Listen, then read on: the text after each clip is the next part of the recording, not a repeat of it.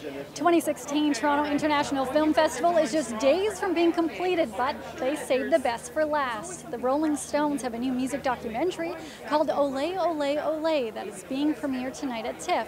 And who else joined the red carpet? Well, none other than rockers Ronnie and Keith Richards.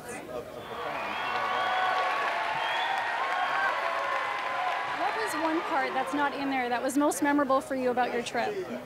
Well, I know it's hard to pick one, but I suppose, you know, Cuba has to come straight to mind just because it's the first time, you know, that anybody had been there, and it was kind of a memorable thing. So many people who've never seen anything.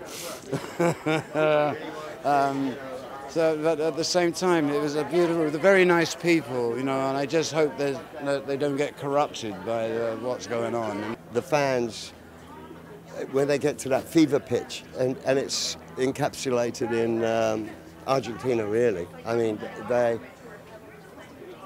it's just hard to capture the heartfelt passion that they just give out. It's amazing.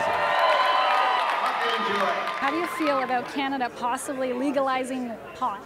Well, it was about time, really. You know, it saves a lot of shady dealing, you know. But you know, whatever. You know, we'll see how it goes. Last question I gotta ask you. I heard rumblings of a blues album. Is it true it might come out end of this year? Oh, you're gonna love that. It's my favourite bit of what's happening in the near future is the release of the blues album. It's going to be great. You're going to love it. That's what the Stones are, a blues band. Yeah.